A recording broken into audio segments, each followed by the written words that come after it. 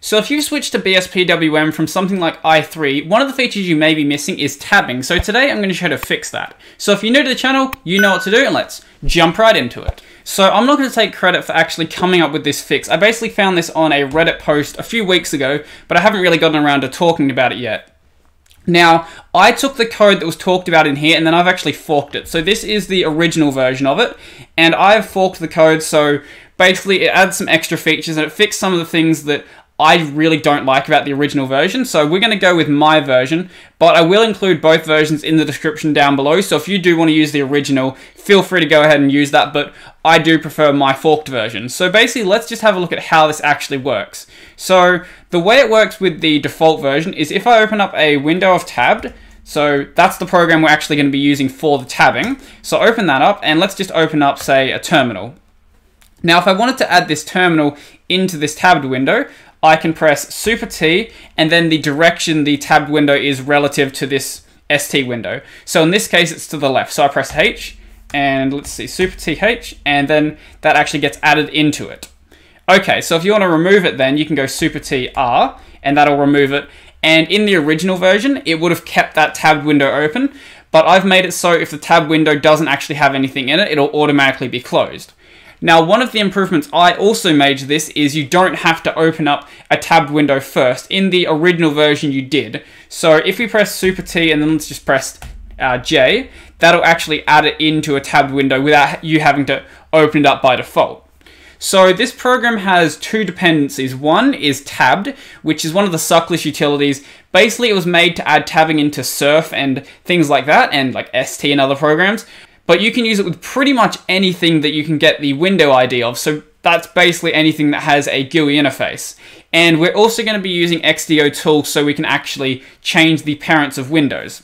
So as I said, the first thing you're going to want to do is actually install tabbed. Now, there's a couple of ways you can do this. If you're on Arch, there is an AUR package, but generally the accepted way to install Suckless utilities is to actually install it from the source code.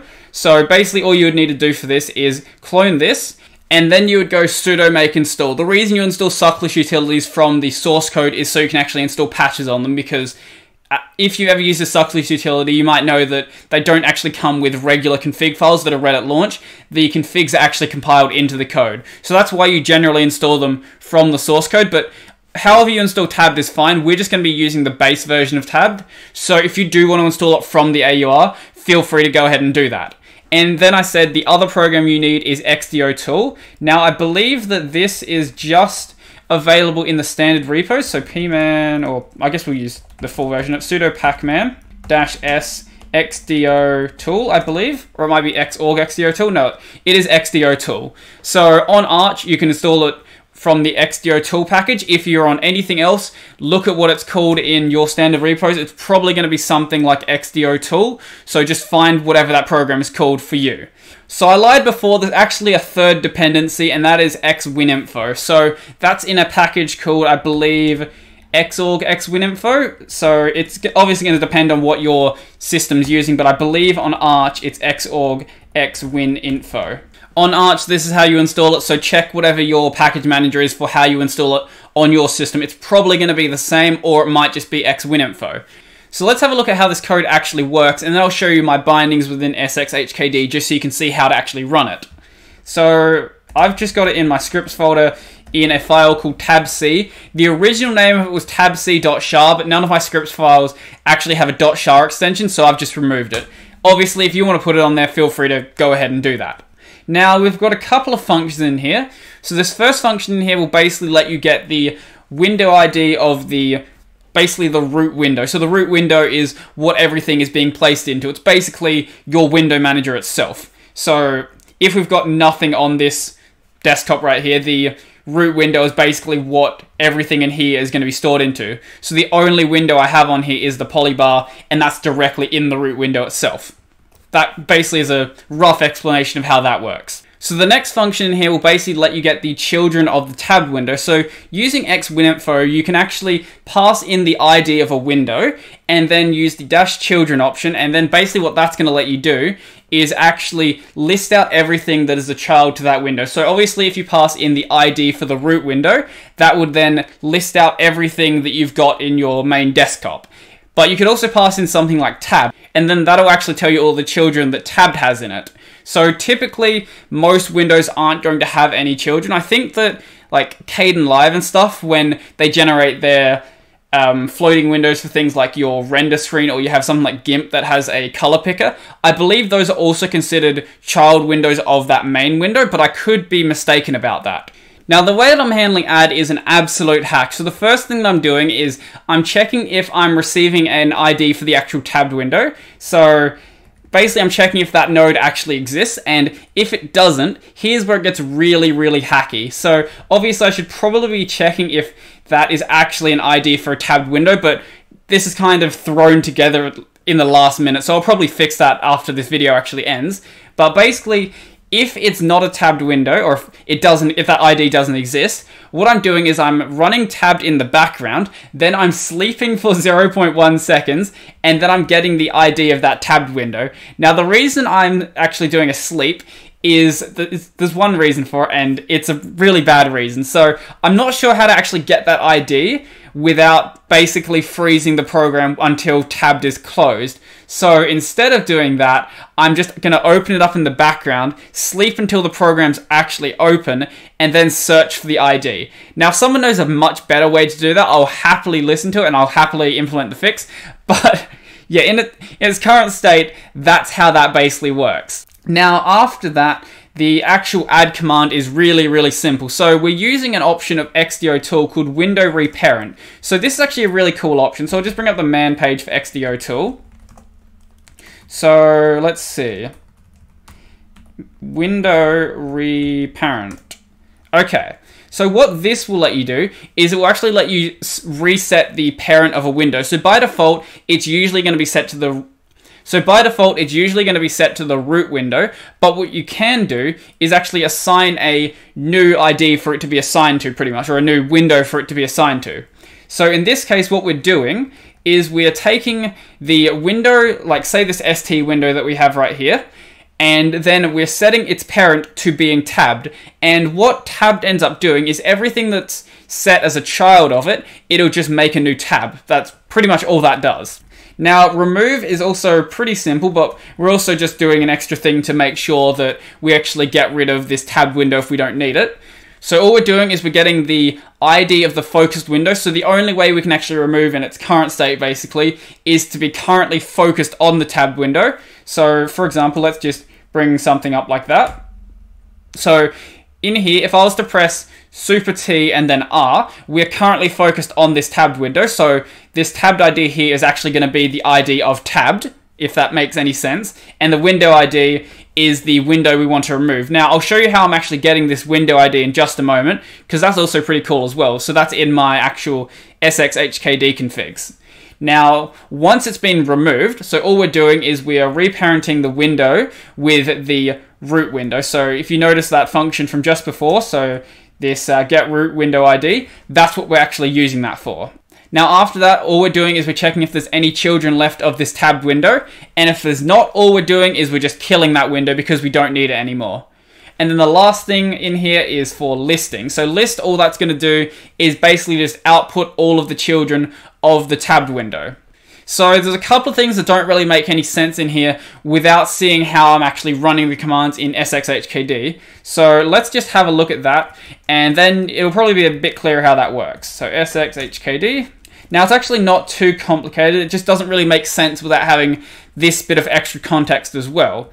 So the first one we have in here is actually adding a window. So the way that I run this is tab C, add, and then the direction we want to add to. And as we saw before, the way it should work is if we press a direction and there's no tabbed window in that direction, all we're going to be doing is adding to a new tabbed window. Now, I noticed off camera that if you pressed H or L, it doesn't seem to work properly. Now, I'll need to look into why that's happening, but I might have just been doing something wrong.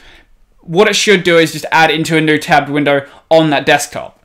And then the second argument we're passing in is the ID of the focused window. So the way that this is working is it's going to add the focused window to the tabbed window. So in this case, we've got this ST window. We are focused on that. So if we press Super T and then J, that then added the focused window into the basically the tabbed window. And as I was saying before about the removal didn't make sense until you actually saw how it's being run. So the first thing we're doing here is actually getting the ID of the tabbed window. So in this case, it'll be the focused window. So we're using that BSPC query that we saw before, BSPC query -n and -lowercase n focused. So this means basically the capital N means we're doing a node query. Then -n means node selector for focused, pretty much. Now, I should probably explain how the actual BSPC query works. Basically, what it's doing is we are doing a query on all of the node IDs, and then we're getting the node that is currently focused. So that's pretty much how that works without going too in depth to how BSPC query actually works. And the next thing that we're doing in here is getting the child that we want to remove from tabbed. And the nice thing about tabbed is it keeps the child nodes in a very uniform order, so it's very easy to work out where stuff's actually placed within the tabbed window. So all we're doing from there is then just piping that into head and then just getting the first result of that. And the first result is always going to be the node that we actually want to remove. So unlike I would have expected, it's not going to remove the newest node. It'll always remove whichever one is the currently focused node. So let's just test that out actually. So we'll add both of these into a tabbed window, if I can do that properly. Okay, now in this case they are both added, so let's try to remove the ST window first because that's the one that's oldest. So Super TR, and as we can see that removed the ST window, so that works as we would expect. Let's add that back in. Let's try to remove the LF window now. So go over to that one and Super TR, and that works as you would expect. Now, you might be wondering how I'm actually moving between the tabs. So if you've never worked with tabbed before, it's very simple how it works. Obviously, if you get into the more complicated stuff, like trying to rearrange tabs and stuff like that, it's going to be a bit more complicated. But if all you want to do is be able to move between the tabs, then this is how you do it. So you go Control Shift and then the direction you want to go. So either L or H. So right or left, basically. So if you've ever used Vim keys, it's very Vim key, and also it's cyclic, which is also nice. Now, if you want to see the rest of the key bindings, it's all documented in tab. I'm not going to go into it in this video because I don't think it's too important to the general concept of what we're doing. So as always, my dot files will be available on my GitHub, so feel free to check that out if you want to see how I'm actually doing this for yourself, or you want to actually copy this script itself. Obviously, you can also go to that link that I'm going to have in the description, but if you want to go directly to my dot files, then that's also an option. So one problem that you might run into is with this sleep right here. So this assumes that the window will be open within 0.1 seconds. Now, generally, that's going to be fine, as long as you don't have some weird lag spike. If you have a lag spike, it might break. So if you can come up with a better way to handle this than using sleeps, then feel free to do that. And if you want to submit a pull request and actually fix it, go right ahead. Or if you want to leave a comment and tell me why this is a terrible idea to do it like this, go right ahead and do that as well, and I'll be happy to fix it, because I do want a better solution than this. It is a little annoying that there's this slight delay when you try to add into a tabbed window that doesn't exist, but yeah, I don't know what the better way to fix that will basically be, really. I don't think there's really anything else I should probably explain about this script. Everything else in here is pretty self-explanatory, really. Like what, for example, this XDO tool search does, that should be pretty obvious by what's written there. And if you're not sure about it, then I don't know how you've managed to make it this far. It's pretty self-explanatory by the options that are there. So I think that's pretty much everything I wanted to go over. Then obviously by the time this video is going to go up, there's going to be a few changes. Like I'm probably going to fix this thing with the tabbed ID, but I didn't notice that until I started recording, and I didn't really feel like delaying the recording until it was fixed. So once this is up, it'll be fixed, but yeah, in this current version, it's a little bit broken. So I think that's pretty much everything for me. So if you liked this video, remember to smash that like button and leave me a comment down below letting me know what you think. I don't know if it's just me, but I feel like I'm getting way worse at talking. You guys probably don't see it, but I have got way more clips than I normally do because I'm just stopping every maybe 30 or so seconds because I cannot properly string a sentence together lately, and I don't know what's happening. Maybe I'm just more critical of myself. I don't know what it is. But anyway, hopefully it's not too bad, and hopefully for you guys, it just feels like the videos are getting better, and this is just a me problem, and a problem with me just being more critical of myself. I don't know what it is though, so whatever it is, I'll work it out basically. So if you want to see more videos like this, remember to subscribe and ding the little bell icon down below because it'll really help the channel out. I'm now aiming for 10,000 subs and any help would be really appreciated. Up on that corner, I've got the playlist this video's in, so go check that out if you want to see other videos like this. Down below, I've got all of my social links, so my Discord and my Telegram, so feel free to check those out if you want to chat with me or get video updates. I've also got my support links down below, so if you want to support the channel through my Patreon or any of the other means down below, feel free to use any of those.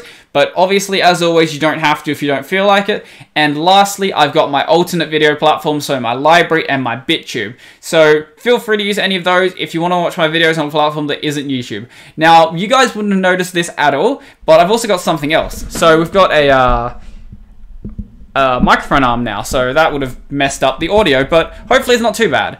So now it's not on my desk. I know a few people have complained about the tapping when I type. I didn't really notice this as a problem when I was editing, but it was like a, I don't know, $15, $20 thing to get, so whatever, I might as well just get one. Plus, it lets me put my microphone out of the way when I'm not using it, so there's also that benefit. So obviously, you're not going to notice anything different with the recording unless you are really bothered by the tapping noise. So, I don't know, I just felt like mentioning it basically. Now, I think that's pretty much everything for me, and I'm out.